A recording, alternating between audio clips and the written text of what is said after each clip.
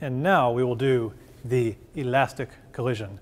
This is the one where we have M1 moving at V1 initial and M2 moving at V2 initial. And the only requirement is that they will collide, right? So in this case, clearly M1 needs to be moving a little bit faster than M2 or it'll never catch up. The way we're going to solve it, they could be going against each other. All kinds of things are possible. Positive numbers are to the right, negative numbers are to the left. We know we have to conserve momentum P. So that would mean M1 V1 initial plus M2 V2 initial. Your initial momentum must be equal to your final momentum. M1 V1 final plus M2 V2 final. Like that. So there's one equation and two unknowns we have to solve for. Nothing is sticking together here, so we don't know that those are the same or anything.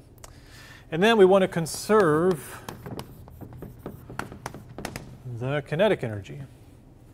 Well, we say 1/2 M1 V1 initial squared plus 1/2 M2 V2 initial squared equals 1/2 M1 V1 final squared. Bueller plus 1/2 M2 V2 final squared. There we go. Now, we have two equations and still just two unknowns, V1 final and V2 final. So in principle, we're done. But if you go doing algebra and trying to solve for V1F or V2F, you'll almost certainly end up in some algebraic nightmare, torture. So what we actually do is we look for algebraic opportunities to simplify this. And rather than doing it every time you do a problem, we like to find them all once. And then once we find some simple algebraic opportunity here, we'll use that as the second equation rather than this, because this has these squares in it. And that only can possibly lead to problems, okay? So let's look for algebraic opportunities. And if you look at this and say, I would never have thought of those, that's fine, because I'm just showing you how we get a formula that you're going to use. Okay, so I looked at this, algebraic opportunities, there's an obvious one. Multiply this by 2, right? Get rid of all the halves. Done. All the halves are gone. What else could you do? You could group it by m's, right? Here's m1s times something, and here's m2s times something. All the v's are different. So let's do that. Let's get rid of the halves and group it by m's. So you're going to get m1 times v1 initial squared. This m1 is going to come over here minus v1 final squared. That'll be the new left side. And the right side will be m2 v2 final squared minus, and they're going to bring this one over, v2 initial squared. All right. So we took our energy equation, we wrote it like that. It's still full of squares. Too bad. But notice, it's the difference of two squares. Ooh, doesn't that sound familiar from junior high? The difference of two squares. A squared minus b squared, yes, is equal to a plus b times a minus b. So we use these difference of two squares. I don't know if that's how you used to write it or not. Let's see. M1 times V1, one initial plus V1 final times V1 initial minus V1 final. Sorry. Whoops.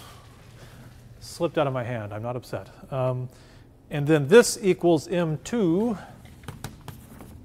times V2 final plus V2 initial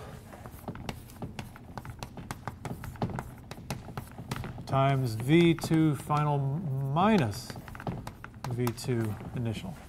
All right, we just applied our difference of two squares. All right, so now we have that. This is still just the energy equation. But now let's look over here at this equation, because now we have all these sums and differences.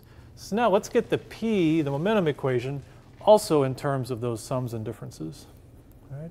So we have combined V1 and VF, or V1I and V1F. So here's V1I and V1F, and they both have an M1 in front of them. That's convenient. So let's write M1, and it's V1I minus V1F. All right, that is this side. And on the other side is M2 times V2F minus V2I.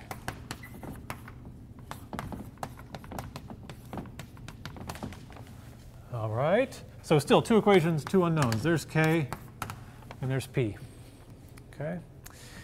Now, here's the weird part that you probably wouldn't have thought to do, is we're going to divide the two equations.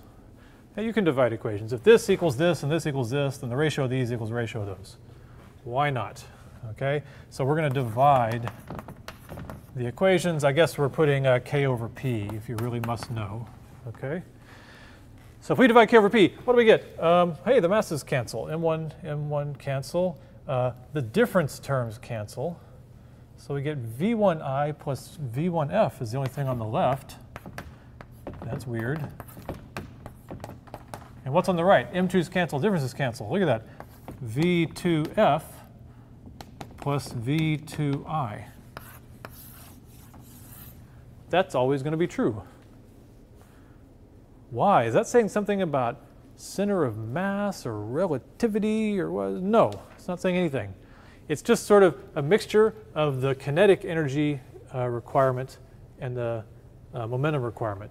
And we've just done some algebra to get rid of the squares. That's really all it is. So now, you have two equations, two unknowns. You can still use this one, okay?